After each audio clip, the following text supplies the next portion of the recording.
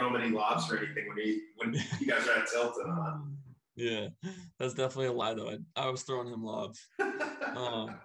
But no, Terance is a great guy, and he's with this all the ego stuff I was talking about with previous guys. Like he's the complete opposite. Mm-hmm. Like real humble.